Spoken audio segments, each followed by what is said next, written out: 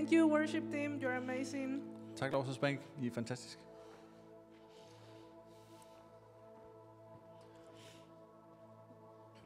So, you might be wondering, why am I wearing green? Vi tænker måske på, hvorfor jeg har en ring på. It's because Nej, grøn. this weekend we were celebrating the Mexican independence. Det var fordi, vi fejrede Mexikos uafhængighed.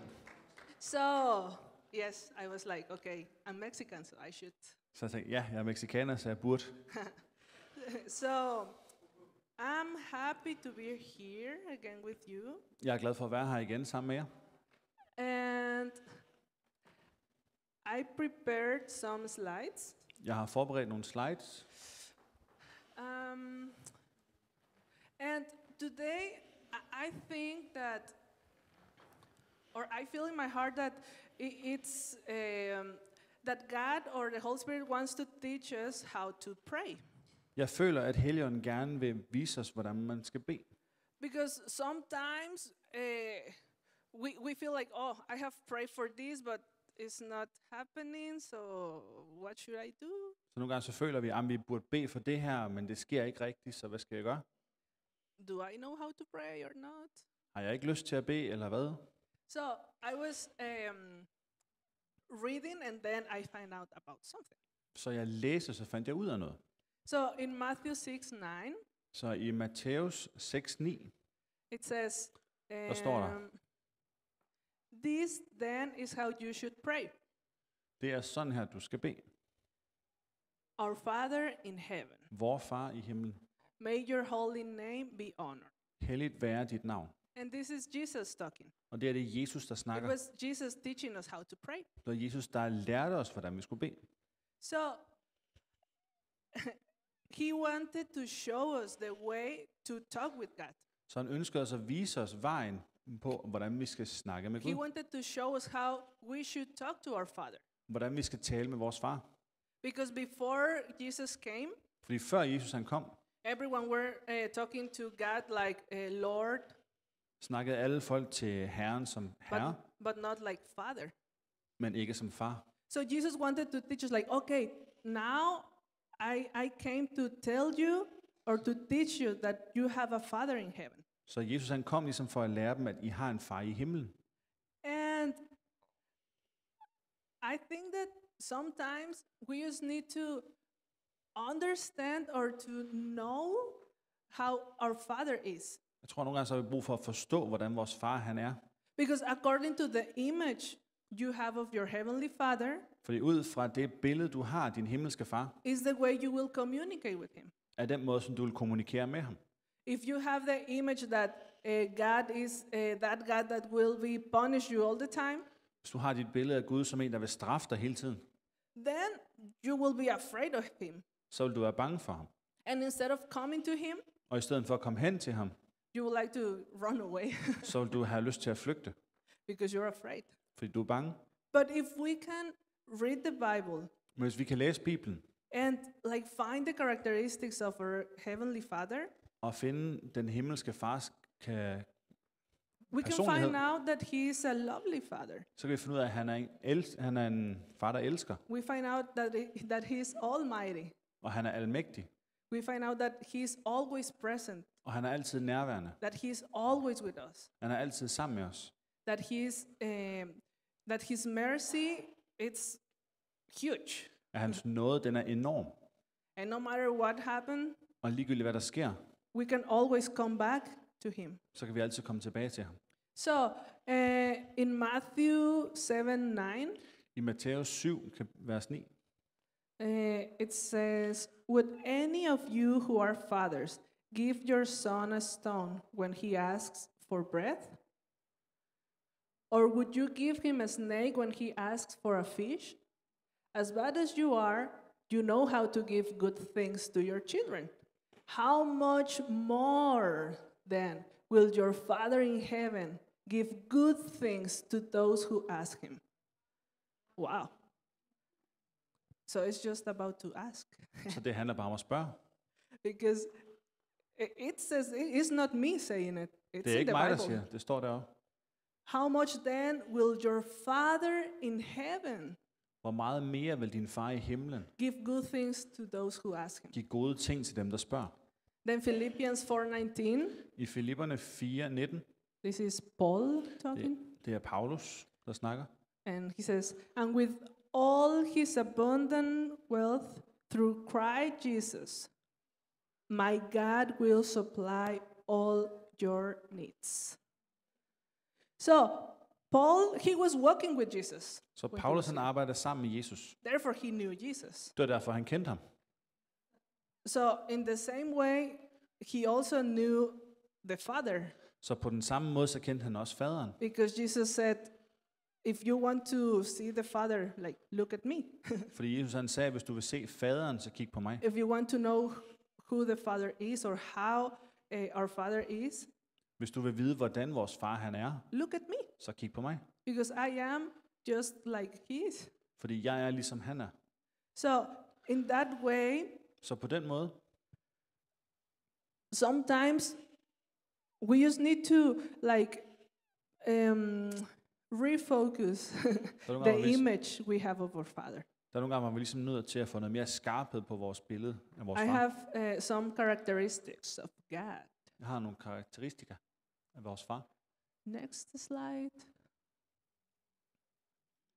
Okay, it's that he is omnipotent.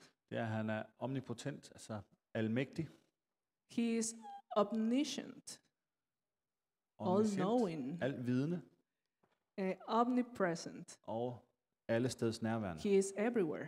Han er alle steder. If he is all-powerful, Hvis han er almægtig, there's nothing impossible for him. så er der intet, der er umuligt for ham. If he knows all, Hvis han ved alt, then he knows that at the end of every situation, challenge, trial that we go through, så ved han, at igennem en hvilken som helst svær tid, vi går igennem, there is victory. så er der sejr. Because in the Bible says that when Jesus died on the cross, Fordi Bibelen siger, at da Jesus han døde på korset, he gave us the victory. gav han os sejren. He gave us authority. Han gav os autoritet. He gave us power. Han gav os kraft. But we can use it Og vi kan bruge det, because it's ours. for det er vores. Because Jesus, he suffered, he died, so we could have it. For Jesus han led, og han for at vi kunne få det. Because that was our place in that cross. Fordi det var vores sted, han tog på korset. But he took our place Men han tog vores sted, because he loves us so much. fordi han elsker os så meget. So, if we know our Father, Hvis vi kender vores far, then we will know that he is a loving Father, så vil vi vide, at han er en kærlig far. that he is not judging us At han ikke dømmer or os pointing at us, og peger på os. but he is loving us. Men han elsker os, He's teaching us how to be like him og han lærer os at være ligesom ham. in the way that he is helping us through the Holy Spirit Den måde, han hjælper os igennem Helligånden to guide our lives til at guide vores liv and our thoughts. og vores tanker. Because if we can believe that our Father is a good Father, Fordi hvis vi kan tro, at vores far han er en god far, then no matter the situation we go through, så ligegyldigt hvad for en situation vi går igennem, we will believe and we will know that he will turn it into my good. så vil vi vide, at han vil gøre det til noget godt. This is just temporary. Det er kun midlertidigt. Because I know that when I just pass this season, For jeg ved, når jeg kommer over den her sæson, he will show me what was the purpose of it. så vil han vise mig formålet med det. And my faith will grow Og min tro, den vil vokse. because I will see how faithful he is. Fordi jeg vil se, hvor trofast han er. And sometimes there are situations that for us are like super difficult or hard. Nogle gange er der situationer, der er meget svære. And sometimes we're like, "Oy, God, are you really with me?" Og nogle gange så står vi i den situation, hvor vi, Gud, er du virkelig med mig? I cannot see you, feel you in this situation. Jeg kan ikke se dig eller mærke dig i den her situation. But sometimes it's necessary to go through those situations. Men nogle gange er det nødvendigt at gå igennem de situationer. Because God, he promised that he will be with us Fordi Gud han lovede os, at han vil være med os every single day of our hver lives. eneste dag i vores liv. And I just remember Jesus Og jeg husker lige Jesus, before he was crucified. før han blev korsfæstet. And he was going through a difficult situation. Og han var i gang med at gå igennem en svær situation. I mean, giving his life and all of that suffering that he had to go through. Altså han skulle give hans liv og al den lidelse, han gik igennem. It wasn't simple. Det var ikke nemt. I think it was hard. Jeg tror, det var svært. And when he was praying, Og da han bad, he said, "My Father, sagde han, min far, if it's possible, hvis det er muligt, let this cup of suffering be taken away from me." så lad det her glas gå mig forbi. But then he says that, "Yet I want your will to be done, Men så stod der, dog vil jeg have, at din vilje skal ske, not mine." ikke min. Wow. So he he decided to take all of that suffering Så han besluttede sig for at tage al den lidelse, because he knew that what the result will be. fordi han kendte resultatet efterfølgende. He knew that the result will be that you and me will be saved. Han vidste, at resultatet ville være, at dig og mig vi kunne blive frelst. He knew that the result of him giving his life and going through all of that suffering Han vidste, at resultatet igennem at gå igennem al den lidelse, will be you and me having the opportunity to go before the Father ville være, at dig og mig ville få muligheden for at gå op foran faderen, with no restriction, uden forhindring. in the way that we have free access to him. På den måde, vi ville have fri adgang til ham. That's what Jesus knew. Og det var det, Jesus han vidste. He knew that that was the result. Han vidste, det var resultatet. The result was victory Der var sejren. because he knew, he knew his Father, Han kendte hans far. and he knew that that he's powerful. Og han vidste, at han var mægtig. It means that he can do anything. Og han kan gøre alt. So he knew that, okay, he will resurrect me Så han vidste ligesom, han vil genopleve mig. because he is my Father Fordi han er min and far. he loves me. Og han elsker mig. He created all of this world. Han skabte hele den her verden. So for sure he has the power. Så han er helt sikkert So kraft. if we can understand this, Så hvis vi kan forstå det her, if we can like take it hvis vi kan tage det and believe it, og tro på det, to like, okay, God, og sige, okay Gud, I don't know what's going on, jeg ved ikke, hvad der sker, but I trust you. men jeg stoler på dig. I know that the result Jeg ved, resultatet will be all the promises you have given to me. bliver alle de løfter, som du har givet mig. I know that the result Jeg ved, resultatet, is going to be victory. det bliver sejr. We don't know how long it will take, Jeg ved ikke, hvor lang tid det vil tage, but we know that our Father is with us. men vi ved, at vores far er med os.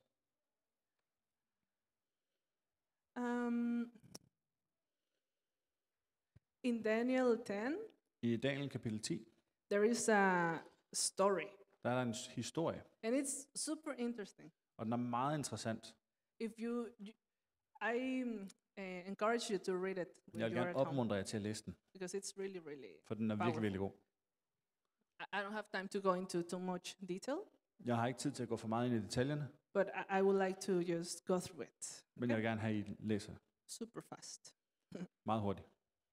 So, Daniel, he was praying for the people of Israel. Daniel han bad for Israels folk, And in the Bible says that he was praying for 3 weeks. og Bibelen siger, at han bad i 3 uger. And in that time, he wasn't just praying. Og i den tid, der bad han ikke kun. He was like crying out. Han råbte nærmest Or like, ud. Father, please. Like, you know, with that. Jeg ved, det er toneleje. And then it says that he was waiting for the answer. Og så står der, at han ventede på svaret. He was praying for the whole nation. Han bad for hele nationen. And it seemed that the answer didn't come. Og det virkede, som om svaret ikke rigtig kom. But it was Daniel. It was Daniel. Og det var Daniel. He was Daniel. Hem var Daniel. Like, he had experienced many miraculous things from God. Han havde set mange mirakuløse ting fra Gud. But at that point, he was still waiting for the answer. Men på det tidspunkt her, der ventede han stadig på svaret.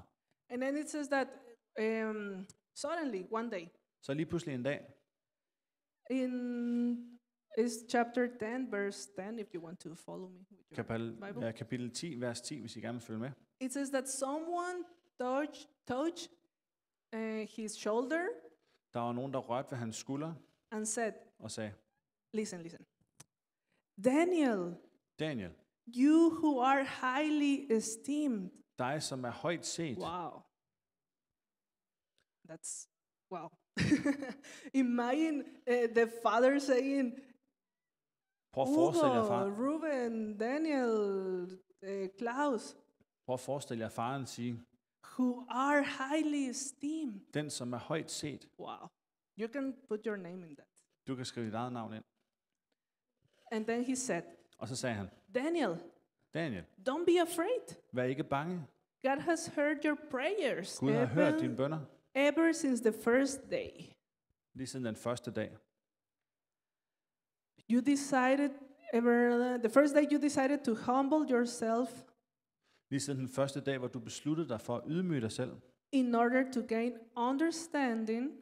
for at få forståelse. I have come in answer to your prayer.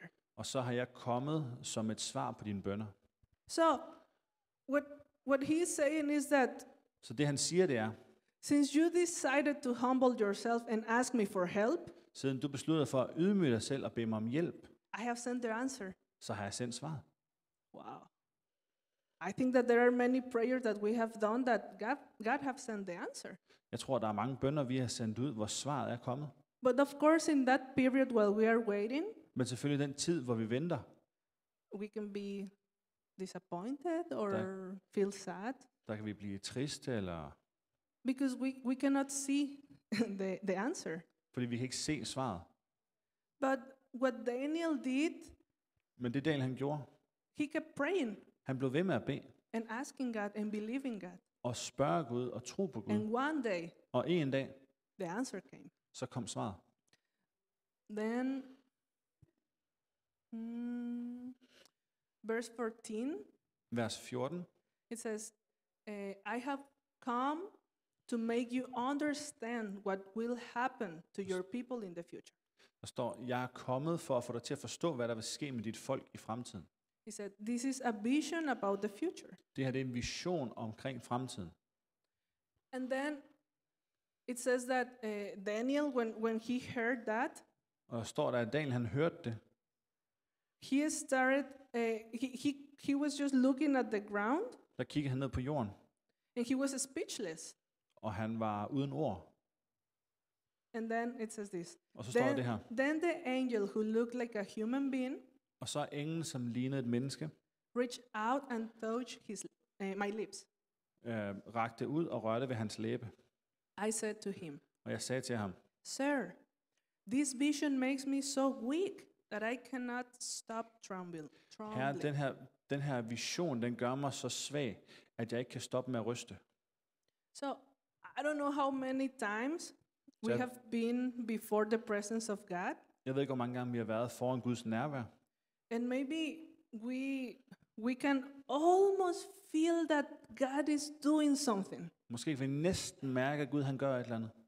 But suddenly something pludselig- happens, Så sker der noget. and we feel like we cannot open our mouth anymore. Og så føler vi ikke, at vi kan åbne munden mere. That maybe we cannot keep worshiping. Måske så kan vi ikke fortsætte med at tilbede. Like we know that God is doing something. Vi ved, at Gud han gør et eller andet. But just right now, just right in that moment, Men lige i det øjeblik, we are like, we want to pray again. vi vil gerne bede igen. We want to worship God. Vi vil gerne tilbede But Gud. feels like we cannot do it. Men det føles som om, vi ikke kan gøre det. But then the Holy Spirit comes, Men så kommer Helligånden. and suddenly Og lige pludselig we have the strength again har vi styrken igen to pray. til at bede. We have the strength again to worship God. Vi har styrken til at tilbede igen. Then it says, Så står der,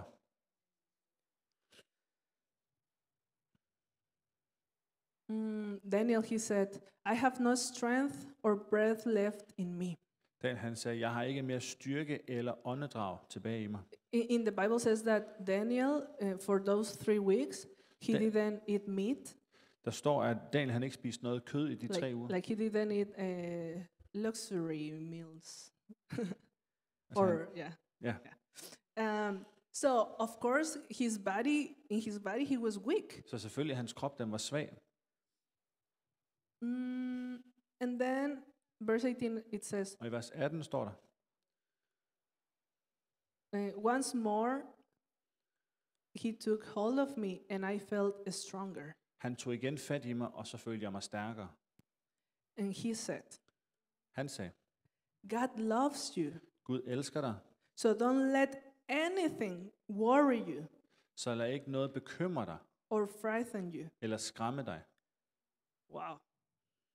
I think that today we can be Daniel. Jeg tror, i dag, der kan vi godt være I would Daniel. like to be Daniel today. Jeg vil gerne være Daniel i dag. And I would like to hear the Holy Spirit saying this to Jeg vil me. gerne høre Helligånden sige det her til mig. God loves you. Gud elsker dig, So don't let anything worry you så lad intet bekymre or dig, frighten you. eller skræmme dig. And it says, when he said this, Der står, da han sagde det, I felt even stronger følte jeg mig endnu stærkere, and said, Sir, tell me what you have to say. og sagde, Herre, fortæl mig, hvad du har at sige. You have made me feel better. Du har fået mig til at have det bedre.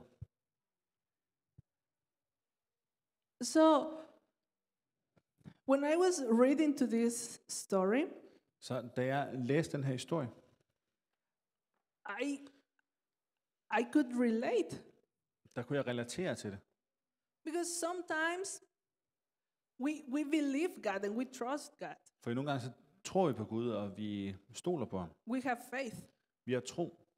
But sometimes feels like we don't know what is going on. Men nogle gange føles det, som om vi ikke rigtig ved, hvad der foregår. But if we can believe Men hvis vi kan tro, that we have a Father, at vi har vores far, that He hears our prayers og at han hører vores bønner, even before we say it, selv før vi siger det, then I think that we will be safe. så tror jeg, at vi kan være sikre. Because for sure we know that He's taking care of us. For det er helt sikkert, at han tager sig af os. But it's just like if we can believe, Det handler bare om, hvis vi kan tro, if we can like take the wrong picture of the Father hvis vi kan få taget det forkerte billede, vi har af faderen, and set the right picture og of sætte our det Father, rigtige billede af ham ind, then everything will be different. så vil alt være anderledes. Because if we can believe it, Fordi hvis vi kan tro det, we can see it. så kan vi se det.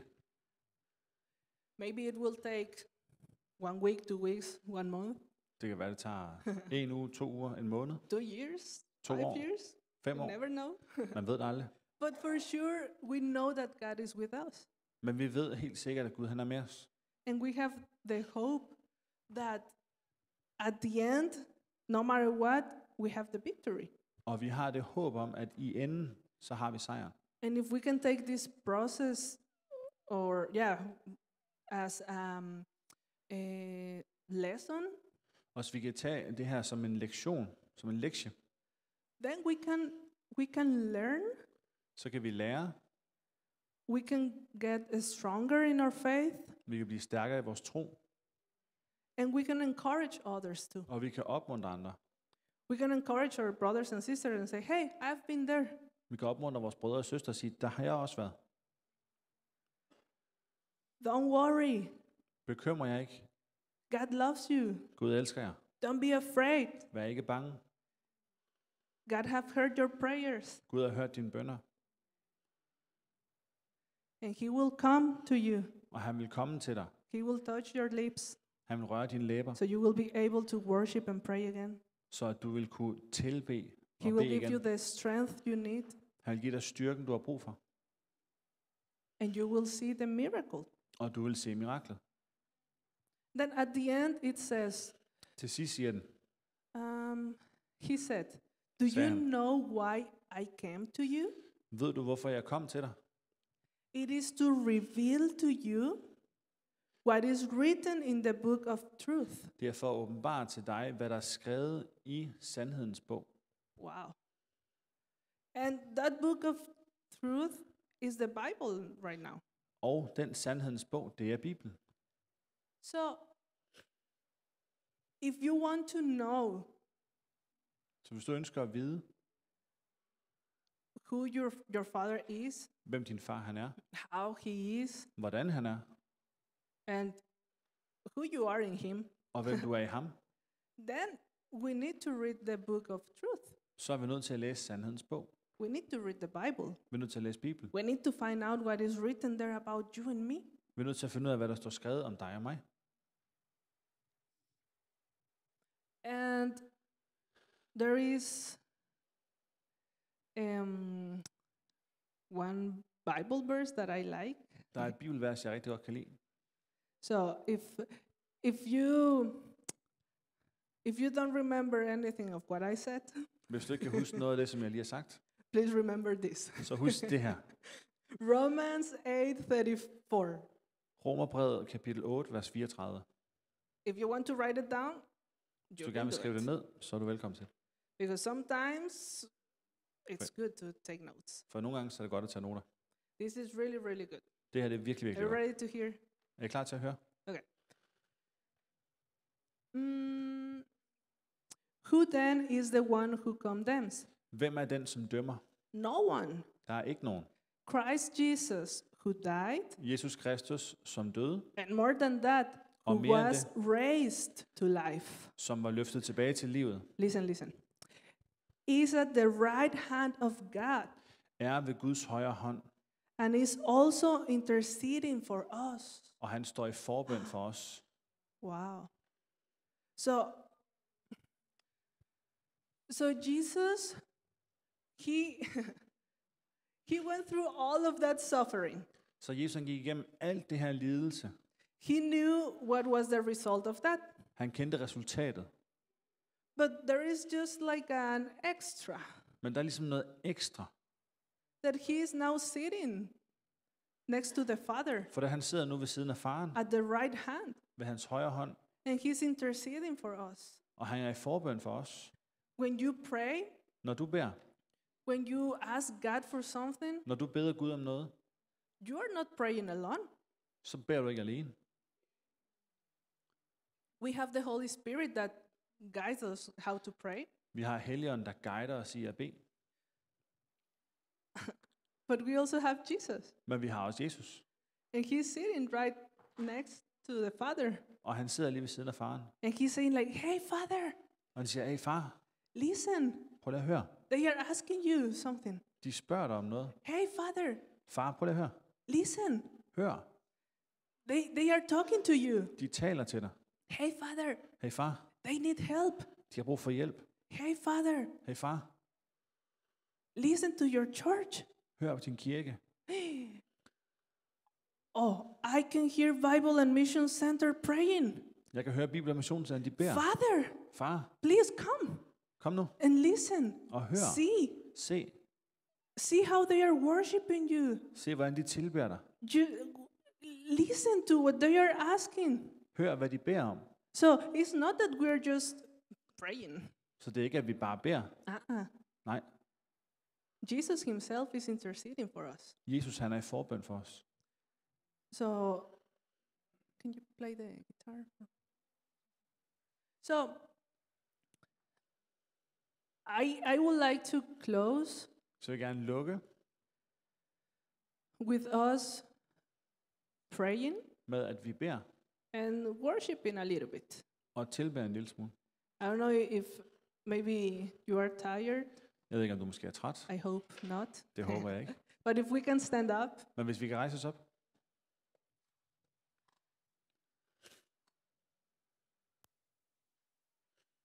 Okay, I'm going to say something. Maybe it will sound like a tongue twist, Jeg vil sige noget, som måske lyder som en tungetvist, but it's not. men det er det ikke. Okay. Prayers that have been not prayed Bønner, som ikke er blevet bedt, are prayers er bønner, that cannot be responded. som ikke kan blive svaret. So, Så we need to pray. vi er nødt til at bede. Because if we are waiting for God to answer, Fordi hvis vi venter på, at Gud han if we are svarer, waiting for God to interfere in some situation, hvis du venter på, at Gud han kommer ned og handler we i need din to situation, pray. så er vi nødt til at bede. We need to ask Him. Vi er nødt til at spørge ham. We need to go before our Father. Vi er nødt til at gå ind foran vores far. Not afraid of him, Ikke som nogen, der er bange for ham. because he's a loving Father. Fordi han er en far, der elsker. And he's willing to respond. Og han er villig til at He's svare. willing to help us. Han er villig til at hjælpe os. So I would like to pray, Så jeg vil gerne bede. but also I will ask you to bring to your mind Vil jeg også bede jer om ligesom at få det frem i hovedet. the prayers you have done. Om de bønner, som du allerede har bedt. And maybe you haven't seen the answer yet. Og som du måske ikke har set svaret på endnu. But I believe that the Holy Spirit today Men jeg tror på, at Helligånden i dag will tell you what is going on. vil fortælle dig, hvad der sker. I believe that he will tell you, hey, keep praying, the answer have been sent. Jeg tror på, at han vil sige, hey, bliv ved med at bede. Svaret det er sendt. But I have sent all the angels Jeg har sendt alle englene to open the way til at åbne vejen. so the answer can just be right there with you. Så svaret det kan være lige der midt i blandt jer. And I believe that the Holy Spirit will do that today. Og jeg tror på, at Helligånden vil gøre det i dag. I believe he will tell you what you are asking for. Jeg tror på, at han fortæller det, som du har bedt for.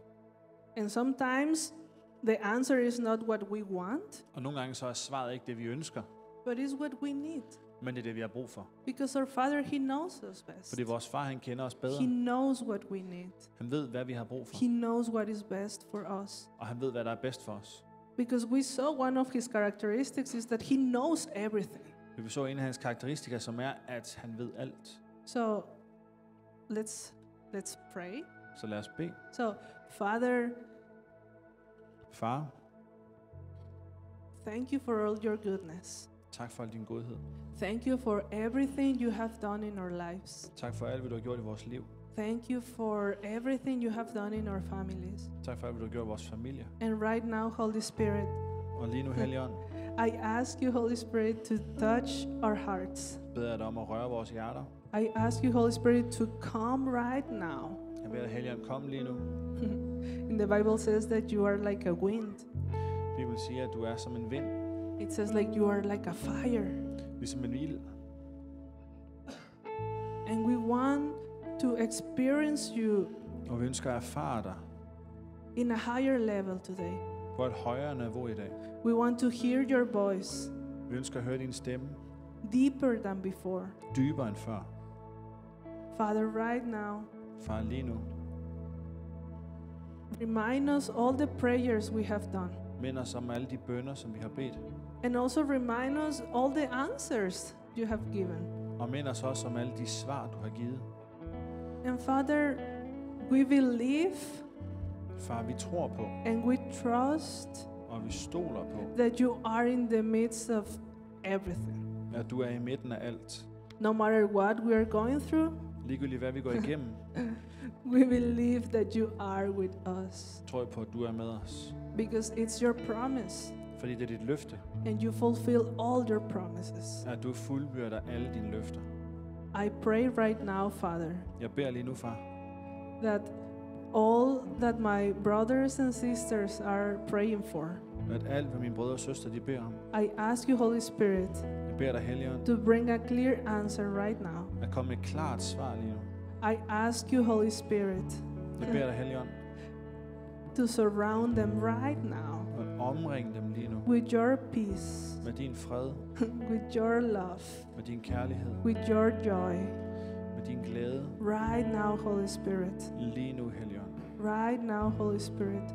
Lige nu, Helligånd. Don't let anyone to leave this place without experiencing you. Der er ikke nogen forlader det her sted, uden at de erfarer dig. Don't let anyone, Holy Spirit, to leave this place without having an encounter with your presence. Lad ingen gå fra det her sted, uden at have et møde med dit nærvær. We want to worship you, Father, Vi ønsker at tilbede dig, far. and we want to say thank you. Vi vil gerne sige tak. Thank you for everything you have done. Tak for alt, hvad du har gjort, Thank you for everything you will do. og for alt, hvad du vil gøre. And we cannot wait to see Og vi kan ikke vente med at se, what you are going to do in But- our lives. hvad du vil gøre i vores liv.